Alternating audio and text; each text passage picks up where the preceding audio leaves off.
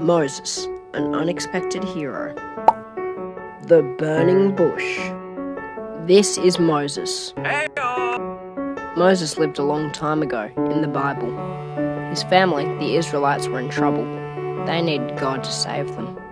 One day, when he was watching his sheep, an angel of the Lord appeared to Moses in flames in a bush. Even though the bush was on fire, it did not burn up. When God saw Moses looking at the bush, he said, "Moses, Moses." Moses said, "Here I am." Then God said, "Do not come any closer. Take off your sandals, for the place you are standing is holy ground. I am the God of your father, the God of Abraham, the God of Isaac, and the God of Jacob." God then told Moses how he would help him save the Israelites.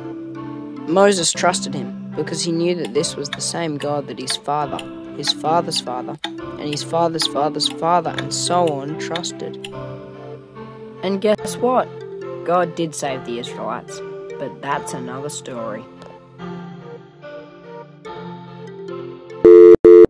Moses trusted him because he knew that this was the same God that his father, his father's father, his father's father's... not again.